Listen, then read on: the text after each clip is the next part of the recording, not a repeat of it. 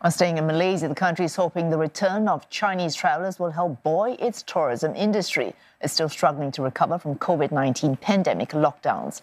It is targeting 5 million arrivals this year from Asia's #1 economy. But a widely expected wave has turned out to be a trickle in the face of higher travel costs and fewer flights. CNA's Melissa Goh looks at the state of play. It's a race against time, and Malaysia is hard-pressed to achieve the lofty target of attracting 16 million tourist arrivals this year.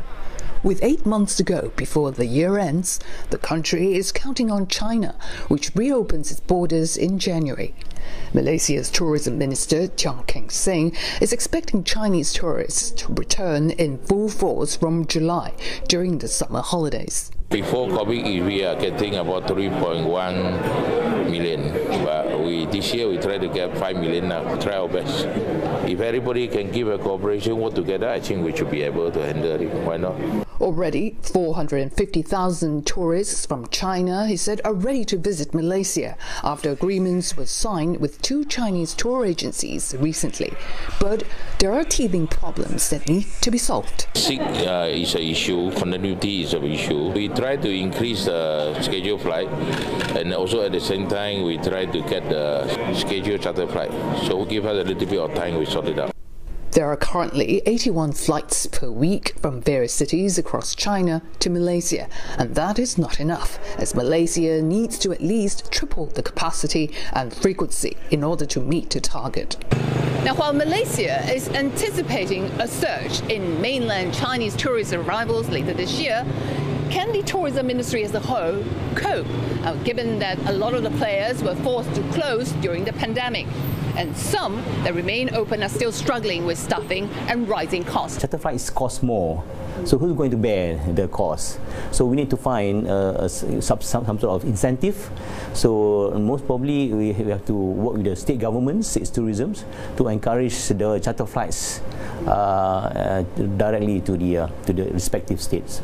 Meanwhile, the tourism minister has promised to ease visa application process, including introducing visa on arrival for Chinese and Indian tourists. He's also working with the Home Ministry to simplify criteria for retirees and high net worth individuals to make Malaysia their second home. But for many industry players, they hope the government can do more to help ease the cost of doing business that's gone up on average by 30%. Compared to pre-pandemic, we are paying our staff more.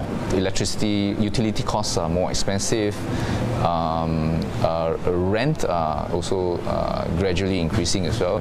Basically everything. It is not an issue about lack of workers. The problem is the lack of management and skilled workers in Malaysia, especially. While mainland Chinese tourists are starting to trickle in, the tourism sector really needs to get ready before busloads of tourists return from China. 现在我们国内游已经恢复到跟疫情之前的水平了。一样的。对，出境游现在据我的估计，大概也就恢复了20%到30%左右。预计到5·1能恢复到50%，暑期的话应该能恢复到80%到90%差不多。那你觉得今年夏天会更多中国旅客到马来西亚来吗？对，尤其是跟我们中国关系比较好的东南亚这个地区航班肯定会越来越多。And the influx of Chinese tourists is expected to inject new momentum into the economy.